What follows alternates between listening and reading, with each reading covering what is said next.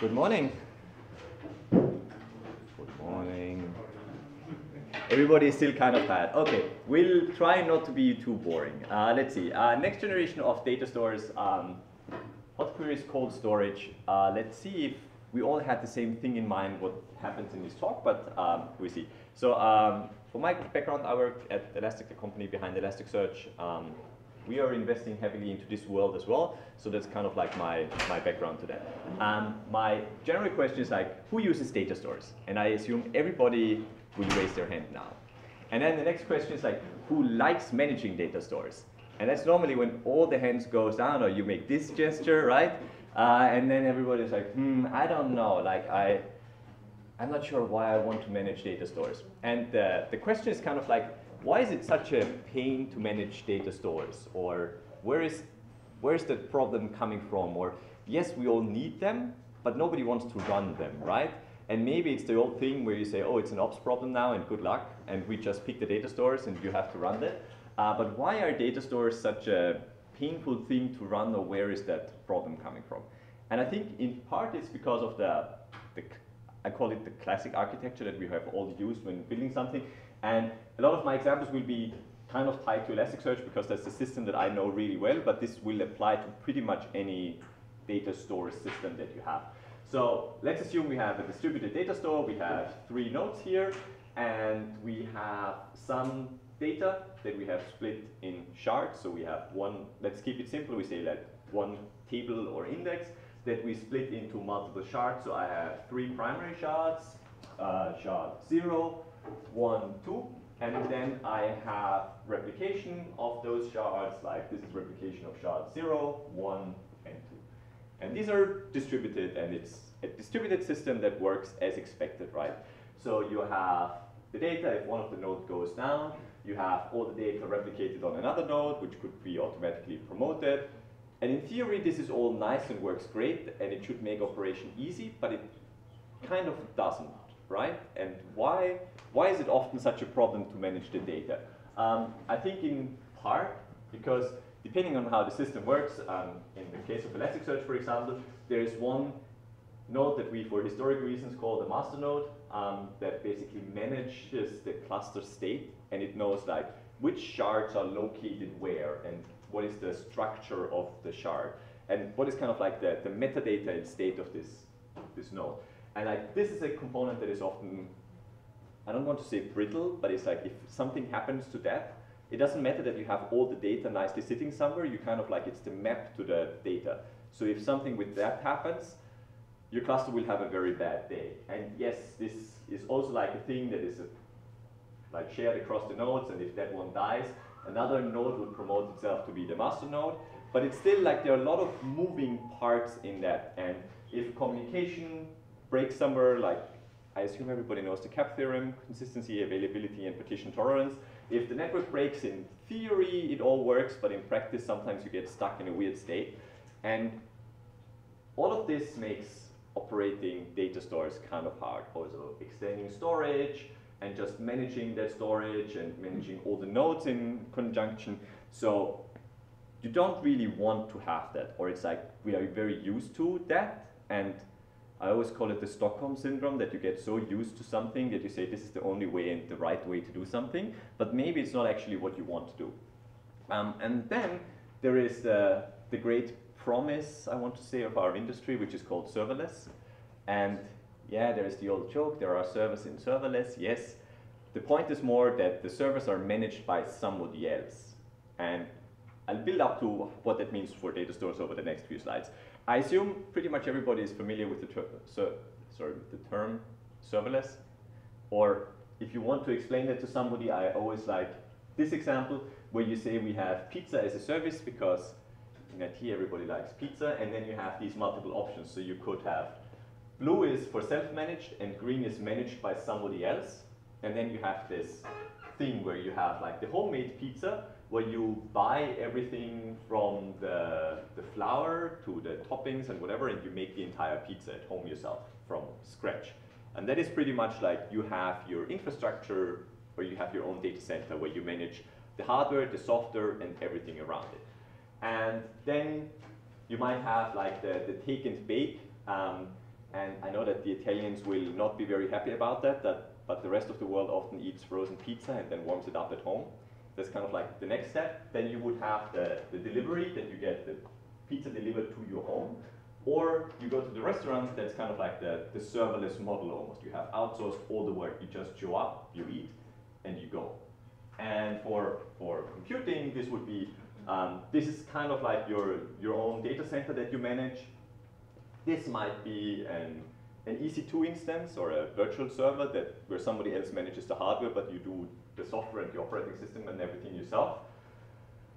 This might be maybe Kubernetes, where you have abstracted everything away behind an API, but you still need to manage a lot of things yourself, and that would then be serverless, where you basically throw your code at something and it will scale it out and run it and do everything for you, and you don't care about the infrastructure anymore.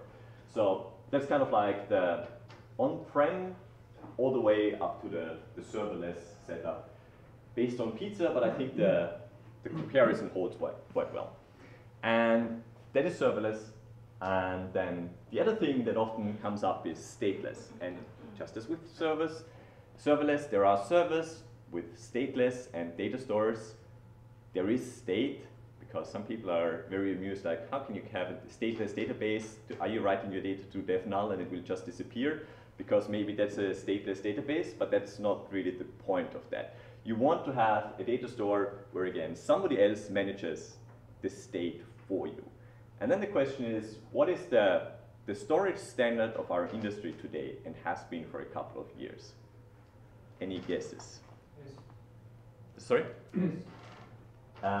So I would say it's S3, that kind of like, that is where everybody puts their data, and everybody has, even though it's a proprietary standard, everybody has implemented an API that is kind of similar to that. So I don't want to be Amazon specific here, because you have plenty of choices. Like Google has something similar, Azure, DigitalOcean, you can run your own with Minio, and there are tons of compatible APIs. So I think S3 is kind of like the storage standard of our industry, even though we might not want to admit that, especially when you come from an open source world, or it's kind of like painful that S3, this proprietary Amazon thing, has kind of won. But it seems to be what, as an industry, we have more or less standardized on. And this is also where lots of players who want to say, like, we are stateless, this is where your state often goes. There's one small side note, because we have had a lot of pain on S3 compatible, is that what everybody does might be, or people might have very different opinions what S3 compatible might mean. So into Elasticsearch, we have built an S3 repo analysis tool that basically checks if your implementation of S3 is compatible enough for us to work, because we use that for backups for a long time. But even then, we want to make sure that you support all the API calls, that the network is fast enough, that you can store large enough files, like what you would expect, because depending on the vendor-specific implementation, S3 compatible is one of the bigger lies in our industry, that everybody says, yeah, we support some APIs, but the finer details are then very different. But looking at, I'll pick some GCP examples, but again, this will translate to pretty much any cloud provider or any environment. In most cloud providers, you have the choice between different data stores and things. So the object store, that is the S3 compatible thing, where you can have a lot of blob data and store those. You could instead have the block storage, where you basically attach some storage over the network and use that. There's also the file storage, which is normally something NFS compatible or so. For most cases, this is the classic approach, how many people have been running data stores in the cloud, that you have some network attached, or maybe even local storage to the instance. And the local data is more ephemeral, and then you have persistent disk that you can mount over the network, but it also has some trade-offs that you, for the most part, you can only attach one for writing. Maybe you can attach that image to multiple instances for reading, but only one can write to that. And NFS, at least we have had pretty bad experiences around performance when we tried to even just run nightly benchmarks, if it is compatible or works, and we kind of gave up on that. So for most data stores, I think NFS is not not a great choice. Local attached storage is kind of like the classic choice, but where everybody wants to go is blob storage, just because you have this outsourcing of state. This is kind of like what most people understand if they say like we have a stateless data store. It doesn't mean there is no state, but you outsource the state to a blob store for the most part, just because management and also cost is normally very good. But what are the trade-offs there? So durability is normally very good, that you put the data there, and then depending on your cloud provider, you will have, I don't know, 4 or 5, whatever nines in terms of durability, that your data will still be there, which might also mean that you don't need to do replication anymore, because the data is guaranteed, and Amazon, for example, replicates the data internally, so you don't need to care about replication yourself anymore. Latency is often a bit worse. That's a trade-off we can then discuss how much sense it makes. Cost, I think, depends. If you have a good access pattern and you write large enough chunks of data and you don't constantly transfer them, it's potentially very cheap to run. If you have a bad access pattern, especially around network traffic, that can get quite expensive across zones, then it might also be more expensive, but if you do it well, it can be very cheap in comparison. On latency, there's, for example, Datadog had a very nice blog post a while ago where they describe one of their homegrown data stores that's not publicly available, but it's built into what Datadog is doing, and it's called Husky. And they basically said like the trade-off with S3 was I think both the cost, but also the management, and then the tail latency was good and better, even though the average latency was a bit higher, but for what they wanted to do, it was more than good enough to have that slightly higher average latency, and this made a lot more sense to run their data store. And I feel like a lot of people trying to run some system in the cloud come to a similar conclusion, that while there is a trade-off and the average latency is a bit higher, if you have the right access patterns, then a blob store can perform very well and figure out, or for depending on the task, be a good solution. The other thing that you might want to do then is, and from the classical perspective, that was normally not a thing, that you split up storage and compute, that you have some instances that can scale up if you have more ingestion happening. So you need more processing of data coming in, but you just write it out to the blob store.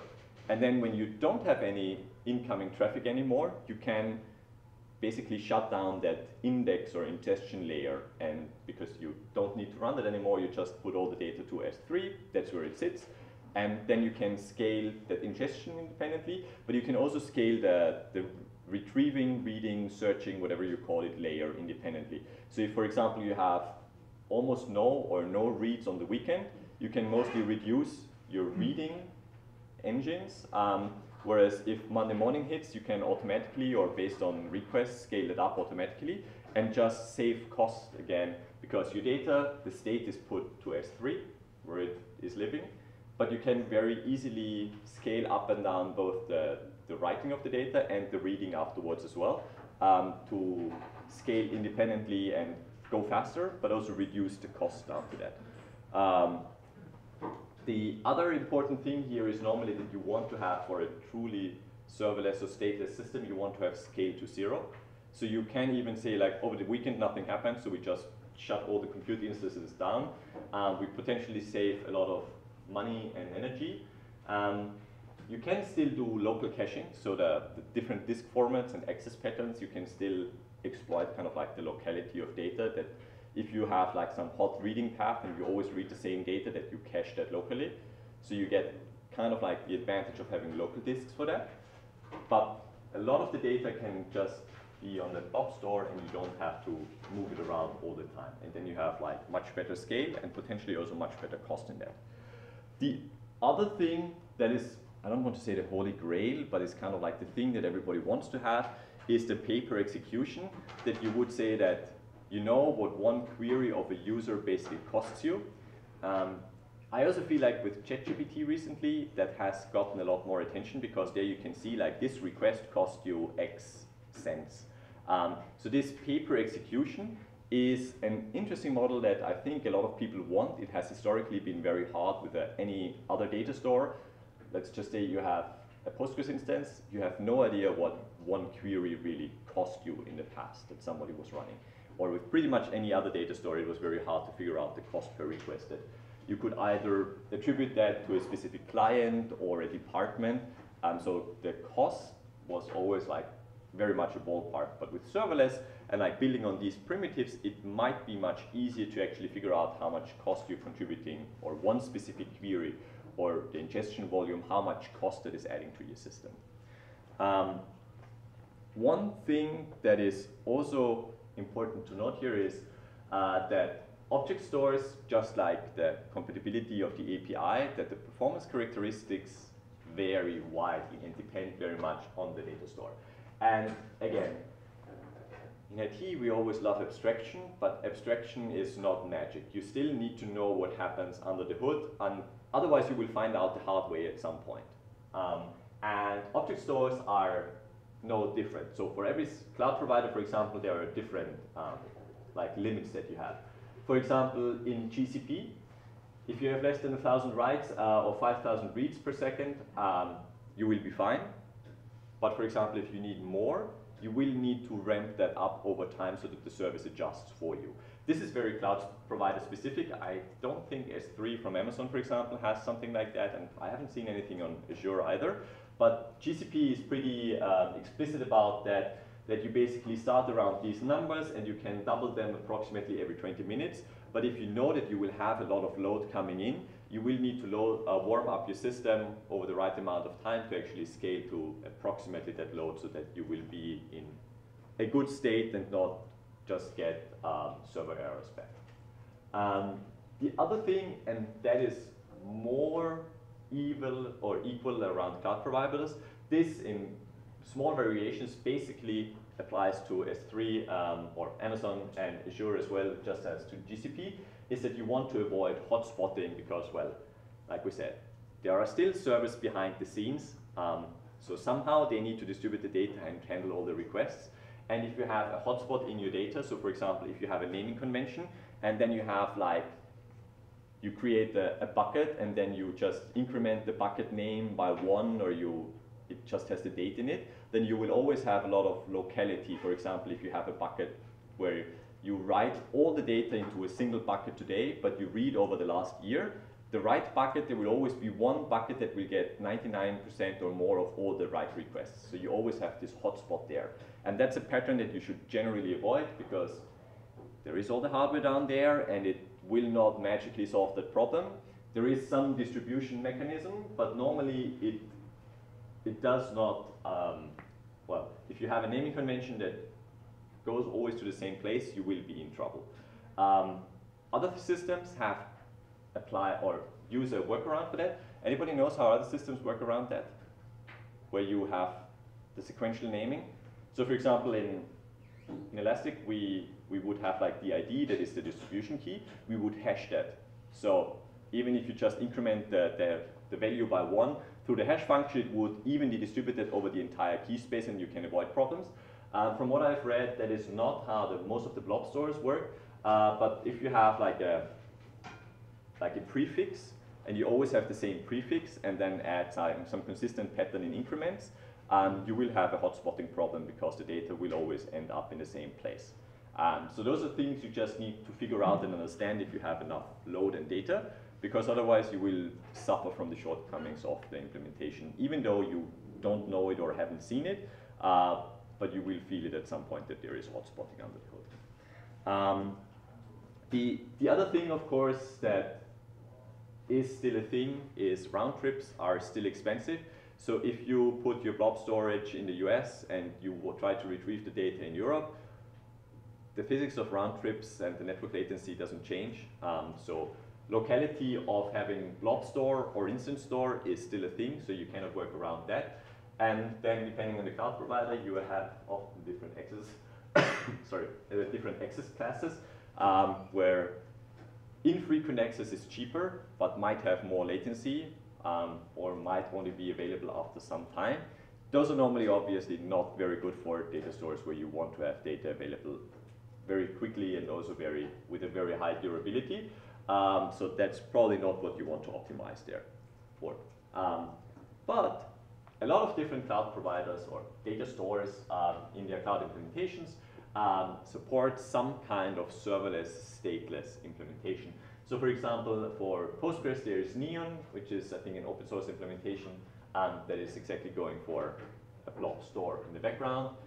YugaByteDB, Cockroach, ClickHouse Cloud, Firebolt Cloud, and there are many more because the general pattern of outsourcing the storage and state to S3 is just so appealing to do that.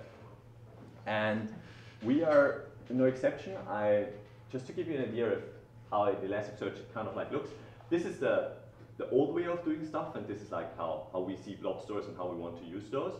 And this already looks slightly messy, but you can see it has almost all the problems of like the classic distribution model. So just to show that the blue arrow here, this is a write, and the orange arrow, this is a read. So when data comes in from your client, you write the data, and then you might have the so-called hot layer. This is where you do most of your writes and reads. And you can see we have a primary and replicas. We need to write all the data twice at least for high availability, because if that instance here dies, then we still have the other copy. But you always write all the data twice. And then at some point you might say like, oh, I move this to the cold state where I have my data read only, so I'm not doing any writes and I do fewer reads. I move that to an instance with more density or like larger disks and less CPU. Maybe you have already backed up the data, so you only need a single copy anymore. You can move it to frozen, that might be backed by an object store, but it's like data moving through different stages. You need replication, and like writes are going all over the place. This is kind of like the classic approach of how you were accessing data stores. And the different tiers with hot, cold, frozen, those are highly optional, but that was kind of like a performance optimization that here, where you do all the writing and reading, or most of the reading, you want more CPU. Here you want to have more disks, also if the data is infrequently accessed. I always call it the compliance layer, where, yeah, we need to store data for 6 months or 12 months or whatever, but nobody's going to search that, or at least not on a frequent basis. So for that every now and then query, it can be quite slow. You can do some optimizations here. The idea of serverless or stateless is then, again, you can see we have the write part is all on this side, and the read part is all on the other side, and the only thing in the middle is basically the blob store or S3 compatible storage layer. And then you can also split up the writing or indexing here and the searching here, because this one here writes, and all the writes go through here. If you have more writes happening, you can scale up this layer independently of the other one. The same, if you have more searches, you can independently scale up the search tier and go through here. You don't even need replication, because the assumption here is that you write both the index state, but also the transaction log or bin log or whatever it's called in your data store. That is going to the blob store. So you have really no state that is only on an instance, so you don't need to have any replication anymore. But your replication layer is basically relying on the instance store. So, as I said before, state is still a thing, but it's somebody else's problem, and you're just relying on them doing a good enough job. But this basically allows you to scale different tiers independently. You don't need that replication that we've had before. So you potentially only need to index half as much data anymore, because you don't need to do it twice, but only once. And that should make it much easier for you to operate, and ideally also much cheaper, because only writing the data once and scaling reading and writing independently. Whereas up here you can see if I have more reads, I need to scale the same components up, or the same thing for ingestion. Whereas here I can have a more fine-grained approach and do that. There are still a couple of challenges around that. These are slightly Elasticsearch specific. For example, we have these master nodes that manage the state. We also want to make those stateless, because otherwise scaling down to 0, for example, is not really a thing, but you always need to have this component that runs the data. And we have 10 minutes left, yes. You have the transaction log or bin log or whatever it's called in your data store that you need to keep somewhere. Like our approach again is that you can still put that on S3 and it will perform well enough to actually outsource all of that state. We have one thing where gets, for example, are real time, and how to implement that, but those are like more very specific implementation details, so I skip over those. We've recently done some benchmarks where we have, in terms of ingestion, it is much faster, also because we only need to do it like once and not twice anymore. And that then also needs a lot less CPU because you don't need the coordination between a primary and a replica, but you can only just write it once, go to the blob store, and then it's the blob store's problem. And if you have optimized like how much data you put together and write in one operation, since you normally pay for API requests and data transfer and everything, it can be a lot cheaper to run such a system. If your access patterns are bad, it might still be very expensive or even more expensive because of all the extra overhead from S3 that you need to run. So to wrap up, stateless and serverless are a thing. I know that everybody wants to call everything cloud native nowadays, so maybe this is a cloud native data store because some providers are very keen on calling us as we are cloud native and others are not. And it's always a question of like, what does that really mean? And I think it's kind of like as our industry progresses, this stateless and serverless approach of outsourcing the work to somebody else is very appealing, and this will work well there. One thing that sometimes comes up is like, isn't all of this just autoscaling? And I hope we've made it clear that this is more than autoscaling, that you just dynamically add more instances, but you can never go down to 0 with autoscaling, and that you still manage everything in terms of state yourself. That serverless and stateless is more than just autoscaling, even though it might solve parts of the same problem. It's really only, it's probably less than half of the solution, just because you need to think about state very differently in a serverless and stateless environment. And with that, that's it. Do you have any questions? I'll try to repeat the questions for the recording. Yes, please. So you talked about using the blob storage in the right pattern. Like, I guess that means that you should try to, for example, send bigger chunks of data into it with less frequent requests. How do you then deal with reliability on the process, which is kind of getting the data from the user basically and feeding it into the blob storage? Yes, so the question was basically about the right access pattern for writing data and like the trade-off between having large enough data chunks and then writing the data frequently enough. So part of the solution here is this transaction log then. So the basic assumption, at least for us, I think that's quite similar for most others, is that the write comes in, you batch a couple of transactions together and write that transaction log, and only then you acknowledge it back. The data then is still kept on that indexing tier before being written to that index store, but the guarantee is basically it's in a transaction log. So if this node, whatever node here indexes your data dies, you can always get it out of the transaction log. So for the transaction log, you might have to trade off that you write smaller chunks of data, but before you write, you create bigger chunks here that are then also easier to retrieve. So you don't have like a gazillion very small files, but you have larger chunks that ideally you prepare depending on your access pattern. So for example, if you have, I don't know, let's say anything that is close to a time series, like logs and anything with a timestamp, you can then just sort the data in that, and you retrieve like a span of time, and you have like close data always put together, so the retrieval is much simpler. In a transaction log, you might have to have the trade-off that you do smaller and more requests just for the durability, but that is the trade-off, that the writing of the actual data, which then goes into the searching, and in many scenarios, like you will search way more often than you actually write the data, that you can optimize for that. So there is a bit of a trade-off in the access patterns. Our assumption, I think, and the general assumption is that the data is being read more than it's written.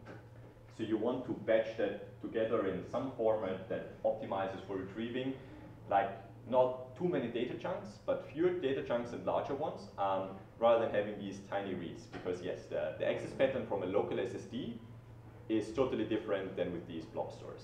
So that's kind of the way to go there. I hope that answered the question. Yeah, thanks. Okay, great. Any other questions? Yes, please. So we store a whole bunch of data in S3 for analytics purposes, and it is essentially around hot spotting and hot partitions. The way we partition it is by year and then month and then a date for easier querying. So the question to you is, because we might not be at a high enough scale to notice the hot spotting, but do you think it is a bad practice what we do? So the question was hotspotting with a year, month, date pattern for writing. So your writes always go to the same. So it's not historic data that you're processing, but it's basically today's data. So all your writes are basically going to today's bucket. Yes. I mean, I don't think it's great in terms of distribution because you have this hotspotting, and depending on your cloud provider, you will find that in the documentation. So I only picked the GCP example, which was here, but there is similar documentation for S3 and Azure as well. They all have, or maybe you need to talk to support. We've also spoken to support. Maybe they don't make that super public because for many average scenarios you don't feel it, but if you try to push the limit, you might. But hotspotting is generally a thing. I think S3 also has a caching layer that for reading can kind of like offset that problem if you have to basically exploit locality that you always read the same bucket, that it will cache the data, but that's very S3 specific for reading. And I think then it just depends on like the amount of data that you name. I think our fear is that if we have like a very large client and they write to the same bucket because we have incremental buckets or whatever, and all their writes always go to the same bucket, that we might create a hotspot, or that maybe we put 3 noisy customers close together, and that we might not end well. I think as long as it's working, it's probably not a problem. But yeah, hotspotting is still a thing. I mean, it's a classic IT problem, and I think even though it's abstracted behind 5 layers at this point, it's not really going away. And on the negative side, you see it as hotspotting. On the positive side, you say like, oh, we exploit the locality. So I think it's a bit of a trade-off again, what makes sense and how it combines well. Anything else? Otherwise, thanks a lot for joining. If you want to have stickers, take some stickers so I don't have to carry them home. And thanks a lot for joining.